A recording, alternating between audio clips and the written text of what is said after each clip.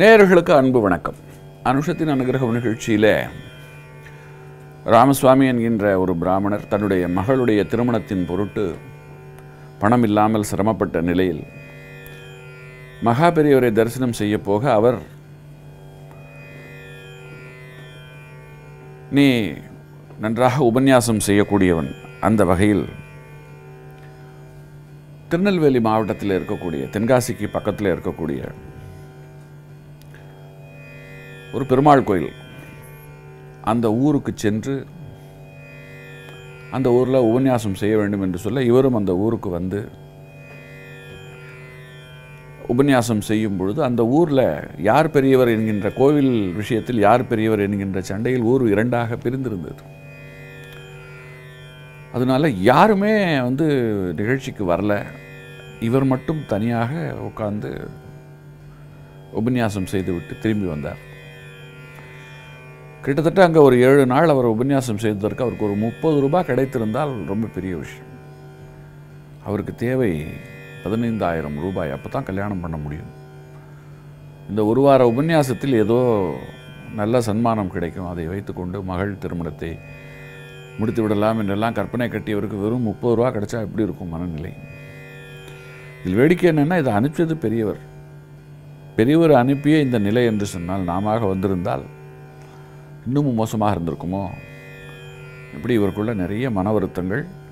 இவர் அந்த வருத்தங்களோடு காஞ்சிபுரம் வருகிறார்.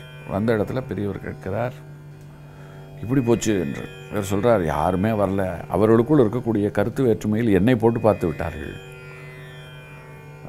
அங்கே ஹாலில் ஒருத்தர் கூட இல்லை என்பது பெரியவர் திருப்பி கேட்கிறார். ஒருத்தர் கூடவா இல்லை என்று. அதற்கு பிறகு சொல்கிறார், யார் கேட்கலன்னா என்ன, உன் பேச்சை பெருமாள் கேட்டார் இல்லையா? கடையநல்லூர் அந்த ஊரோட பெயர்.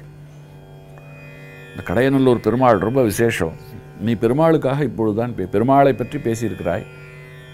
பெருமாளை பற்றின பேச்சை பெருமாள் கேட்பது என்பது எவ்வளவு பெரிய விஷயம். அழிந்து போகிற மனிதர்களை விட அழியாதவன் உன் பேச்சை கேட்டிருக்கிறான் என்று பாராட்டுகிறார். அது ஒரு கோணம். ஏதோ பெரியவர் தட்டி கொடுக்கறதுக்காக அப்படி சொல்லுகிறார் என்று இவரும் நினைத்து கொண்டிருக்க, தட்டில் ஒரு 1000 ரூபாய் வச்சு இவர் சன்மானமும் செய்துவிட இவருக்கு ஒரே ஏமாற்றம். நமக்கு தேவை இதை போல பல மடங்கு. ஆனால் நான் பேசுவதற்கே இடம் கொடுக்காமல் பெரியவர் இப்படி பண்ணிவிட்டாரே, உடைத்து பேசிவிடலாமா? எனக்கு இவ்வளோ பணம் வேணும், என் மகளுக்கு திருமணம் ஆகணும்னு.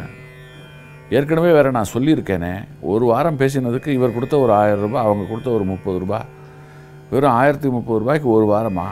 இதெல்லாம் ரொம்ப எவ்வளோ சிரமப்பட்டிருப்பேன், எவ்வளோ கஷ்டப்பட்டிருப்பேன். நான் எனக்குன்னு எதையுமே கேட்கவில்லையே, என் மகளுக்கு தானே. இப்படி இவருக்குள்ள ஏகப்பட்ட எண்ண ஓட்டங்கள். யாருக்குமே இப்படித்தான் இருக்கும். அந்த எண்ண ஓட்டத்தோடு அதை பற்றியெல்லாம் கேட்கலாம் அப்படின்னு பார்த்தா அதுக்கு சந்தர்ப்பமே கிடைக்கல. பெரியவர் போய்விடுகிறார். வேறு வழி இல்லாமல் ஊருக்கு திரும்பி வருகிறார். வந்தால் ஒரு ஆச்சரியம் காத்திருக்கிறது.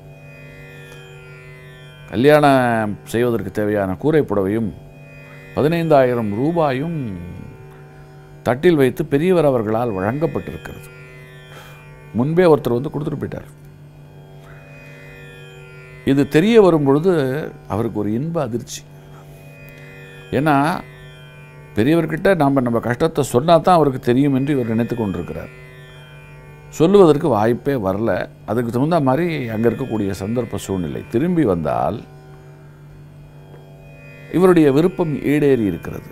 இதை என்னன்னு சொல்கிறது, இது எப்படி சொல்கிறது? பெரியவர் சர்வ வியாபி. ஒருத்தரை பார்த்த மாத்திரத்தில் அவர் மனசுக்குள்ளே என்ன இருக்குது என்பதை கண்டுபிடித்து தனக்குள்ளே வைத்துக்கொள்ள தெரிந்தவர். அவருடைய தபோ சக்தி அந்த அளவிற்கு இருந்தது. இல்லைன்னு சொன்னால் அவரால் இப்படி ஒரு காரியங்களை எல்லாம் செய்ய முடியுமா? யோசித்து பாருங்கள். ஒரு கல்லில் 2 மாங்காய் என்பதை போல இவருக்கு வழிபாடு செய்த பயன், கதை சொன்ன பயன் ஒரு பக்கம், அடுத்தது மகளை கிடைத்தேற்றுவதற்கான உதவியும் இவருக்கு இதன் மூலமாக கிடைத்து விட்டது. இதில் இன்னொரு நல்ல விஷயம் என்ன என்று சொன்னால், அந்த ஊரில் பிளவுபட்டு கிடந்தவர்கள் கூட ஒன்றாகி விடுகிறார்கள்.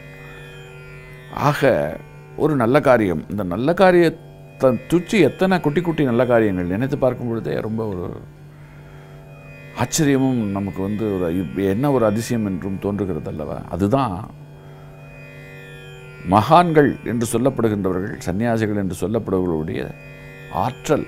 பெரியவர்கிட்ட இந்த மாதிரி ஆற்றல் வந்து நிறைய இருந்தது. அவர் வாழும் காலத்தில் இந்த ஆற்றலை பற்றி அவரே யாரையும் பெருசாக சிந்திக்க விடலை. இன்றைக்கு அவர் அமரத்துவம் அடைந்து 25 ஆண்டுகளுக்கு மேலாகிவிட்டது. இன்றைக்கு நம்மை தடுத்து நிறுத்துவதற்கு யாரும் இல்லை.